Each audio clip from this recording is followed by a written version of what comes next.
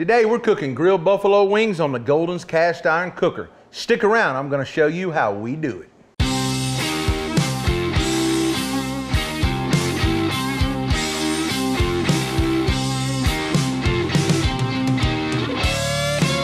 The first thing that we want to do to get started on our grilled buffalo wings is honestly make sure that they're all separated, any extra fat trimmed off the drummies, because a lot of times the drummies has a little bit of extra stringy fat hanging on. I take my scissors and kind of trim that up.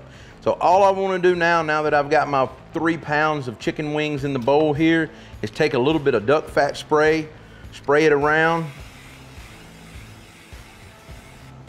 and coat it very well with that duck fat spray. All right, now that we've got it coated around with that, I'm gonna take a good base layer of my garlic jalapeno rub.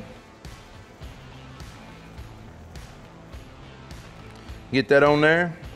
Now I'm gonna kind of just shift that around here with these tongs here instead of getting my hands all in the chicken. Don't wanna get no cross-contamination.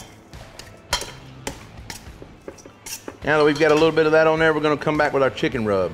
Now remember, our chicken rub's got a lot of ground down herbs in it. It's great on other things besides chicken as well. It's great on pork, fish, chicken, seafood, anything like that. Now, get that stirred around, get them coated good. Of course, I'm gonna throw a little more seasoning on them.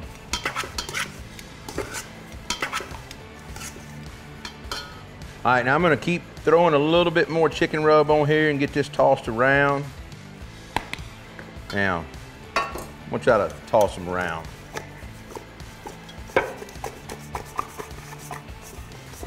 Now that we've got our wings seasoned up, I'm gonna keep it really simple, really easy. We've got our Golden's cast iron grill fired up with some roll oak lump charcoal and some tumbleweeds.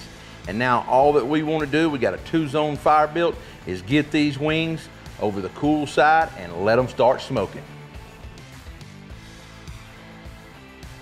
All right, you can see we've got our Golden's cast iron dialed up to 350 here. Now, we've got a hot zone and we've got a cool zone. We've got the heat deflector in. I am gonna take a little bit of duck fat spray, spray that grill. Now, I'm gonna dump our chicken wings out on the cool side and get them spread out.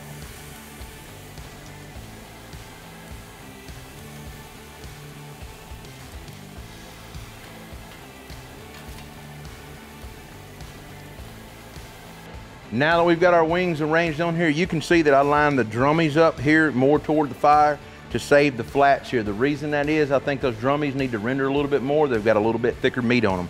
I'm gonna take a little bit more of my chicken rub here and just barely just come back across with these, make sure these have a good little coat of spice on them. Now we wanna get that grill lid shut, let it go for about 20-25 minutes, and we'll check them and probably flip them. All right, we're 20 minutes into our grilled buffalo wings cooking. And I'm gonna get this grill lid raised. You see we've got a skillet in here. Well, I've got a half a stick of butter. I'm gonna go ahead and throw it down. I threw that skillet on about 10 minutes ago. Now, I'm gonna take and check my wings here. Yep, they're coming right along right where they need to be. Now I'm gonna throw in a good heaping tablespoon of minced garlic. And I cheated today and honestly got some out of a jar. I wanna get that going and get it minced down pretty good. Get it fried up. Now, we're gonna use some of my favorite hot sauce, Killer Hogs hot sauce. You can put as much or as little as you like. I'm gonna put about a half a cup in here. Maybe 3/4.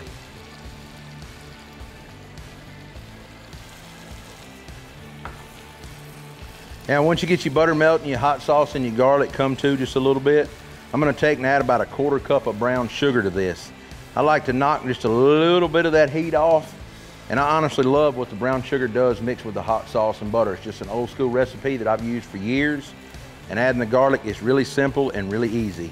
Now, I'm gonna just let this be, and I'm gonna take my tool here and kind of run that back where it's not over that direct flame, and I'm gonna let that simmer for about another 10 minutes, and we'll check these wings.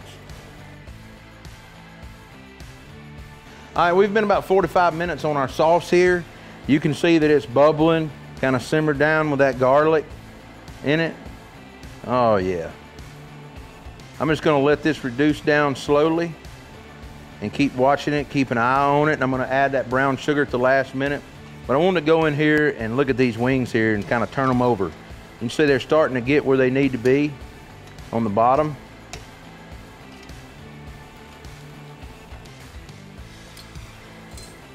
All right, now that we've got all of our wings flipped over, we're gonna let this grill lid shut and get it going for another 5 minutes. All right, our buffalo sauce has reduced down enough. It's sticking up, it's got a little darker with that garlic. I'm gonna throw in that 1/4 cup of brown sugar, get it stirred in. You can see how it turns the hot sauce just a little bit dark here, but you just want to throw that in there and let it get melted in good.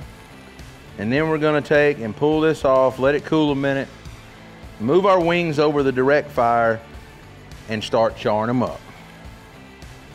I'm going to take and pull this off and set it right here real quick and let it cool down. Now, I'm going to get my wings over the direct fire, start ready to char them up.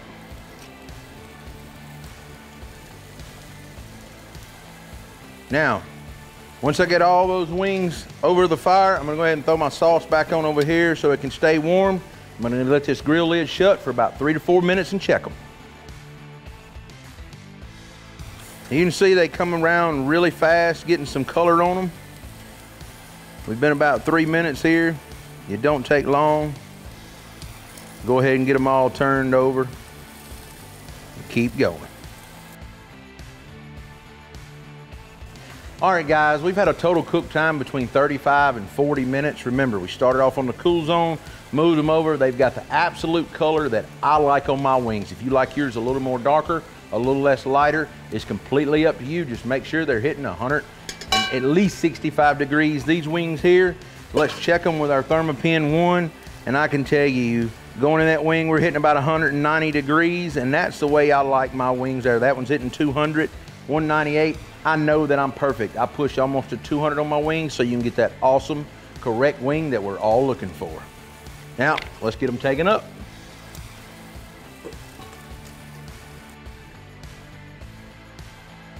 All right, guys, my chicken wings are off the grill.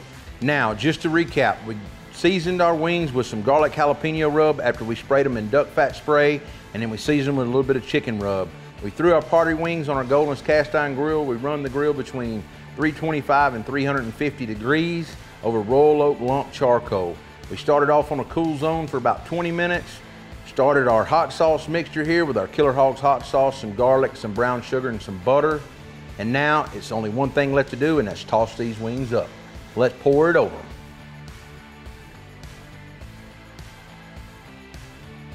Now that we've got our wing sauce stirred on there, you can see that I've just sliced these wings around here and they are looking great. Now, let's get them poured out on a dish here and get ready to eat. All right, guys, our wings have off the grill. We've tossed them in our Killer Hogs hot sauce, butter and brown sugar mixture with a little bit of minced garlic. We reduced that down. We threw it on our wings. It had our chicken seasoning and garlic jalapeno on them. You know, cooked over that royal oak charcoal, it's gonna have a good kiss of smoke, what we're looking for. We try to keep these wings as simple as we could. So the last thing to do is get in here and try this thing. So let's try it. So I love a good charred wing. Of course, I'm gonna have to make that umbrella there. And I'm going for the blue cheese.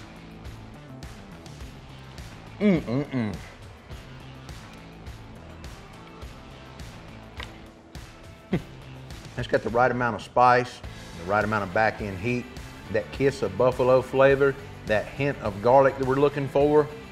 That little bit of brown sugar cools down the hotness and the tartness from the acidity a little bit out of that hot sauce and makes these wings absolutely delicious.